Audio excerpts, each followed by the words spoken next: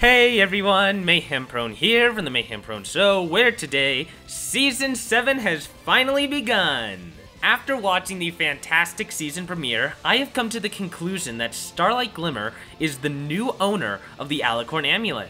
Now this initially will sound a little far-fetched, but I believe that Starlight's anger manifestation is actually a result of the amulet's power.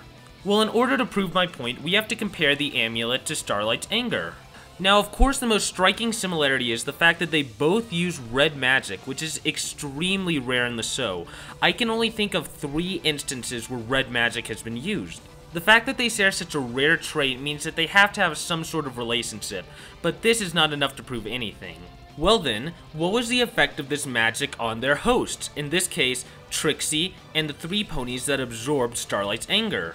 Well, once again, we see many similarities. All of these hosts were corrupted by the magic until they were sent into a highly aggressive rage.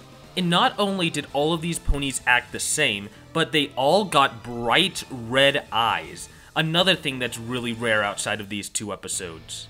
So the use of the amulet in Starlight's anger resulted in nearly identical physical and mental properties across all of its hosts. So therefore it makes a lot of sense to say that they are using the same type of magic. Well, now that I've established that Starlight's anger manifestation is using the same type of magic as the Alicorn Amulet, it's time for me to address and resolve some of the big issues with this theory. First of all, we have to look at the fact that Starlight is not in Alicorn. This is actually not a deal breaker. We know practically nothing about the amulet, and saying that it requires physical contact to work implies that all artifacts need physical contact. Well, throughout the show, this has been proven to be false. Many artifacts like the Crystal Heart have been able to affect ponies miles away without any form of contact. Now, when Trixie took the amulet off, she immediately lost all power over it, but the thing is, she had only owned the amulet for a few days at that point. In my theory, Starlight has owned the amulet since long before her debut, and would therefore be a lot more experienced with it, even to the point where she could control it without being in physical contact with it. The second issue is, how did Starlight get the amulet? The last time we saw it, Zecora was taking it away to hide it where it would never be found. Well, through her various Season 5 cameos, we can see that she's very good at being stealthy when the situation calls for it. So it's not very hard to assume that sometime before Season 5, Starlight Glimmer was able to steal the amulet from Zecora without her knowing it.